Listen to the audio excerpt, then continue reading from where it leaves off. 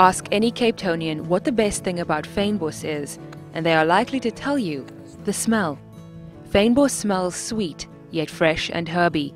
It smells like Cape Town, South Africa, the region to which it is endemic. To the untrained eye, these low shrubs may appear to be little more than weeds, but Fynbos is very, very special. This fire-prone plant community covers much of South Africa's Cape Floral Kingdom and is under severe threat from human encroachment and climate change. The Cape Floral Kingdom is the smallest of 6 floral kingdoms in the world. Within the kingdom, more than 1,700 types of Fynbos plants are considered critically endangered, or vulnerable. So the work we're doing today is pretty much looking at the Riverlands to Coast corridor, which has been identified as one of WWF's top priorities for climate change corridor. It's got a whole lot of threatened species in it and at least 2 critically endangered vegetation types. Rupert Koopman, Ulrike Ehrlich and Andre Rousseau are conducting a habitat assessment of this piece of land. The land is part of a stewardship program aimed at convincing private landowners to participate in the conservation of the Cape's rich biodiversity. The program has received funding from the World Bank and spans nearly 2 million hectares of land, 23 local, national and global organizations, and more than a decade of work. I've been working on the project now for about a year, and I've got about 4 stewardship sites who are in the process of signing up. We've got Kanonkop straight ahead of us. On this side, on the northern side of Kanonkop, is a stewardship site that we call Dussenberg. They're busy signing up a contract nature reserve, so the corridor is slowly forming. So those are 2 private landowners that are super keen on signing up. So much of the land in South Africa is privately owned. In the Cape region, about 80% of the biologically valuable land is in the hands of private farmers and landowners. They're not required to conserve the land, and that's where the government has an important role in providing technical assistance and providing tax incentives to encourage voluntary stewardship of those lands. To date, 58 contracts have been signed with private landowners for conservation management.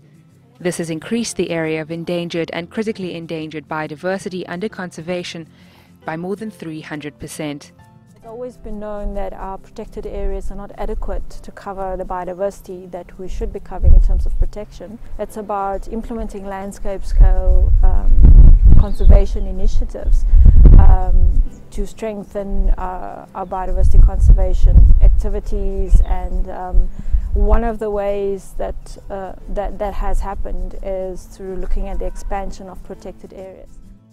Mandy Barnett coordinates the work of conservation for the South African National Biodiversity Institute.